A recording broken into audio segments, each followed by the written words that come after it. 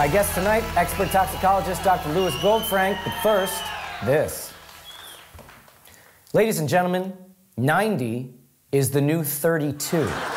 Last year, Americans spent over $11 billion on Botox and plastic surgeries, making America arguably the most wrinkle-free country in the world. Of course. I'm sorry, I need a moment. Our forefathers would be so proud. Of course, while millions of Americans apparently enjoy being shot in the face, some may ask, hey, wait a minute.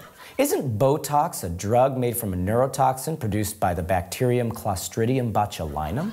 And isn't that the same bacterium that causes botulism, as in the potentially fatal condition one can get from eating improperly canned foods, fermented foodstuffs, and sometimes honey? Well, yes and no. Botox is from the same bacteria the botulism is from, but while it may be harmful to some,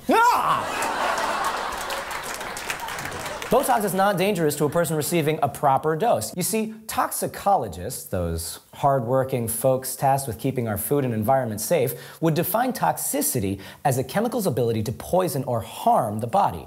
It depends on the exposure to the chemical. The dose makes a poison, and poison still rocks, by the way. Conversely, something you wouldn't think could be toxic can be. Take water.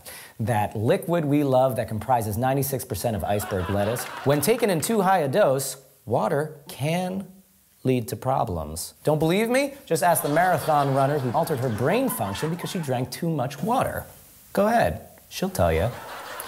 If you're obsessed with water, please get help today.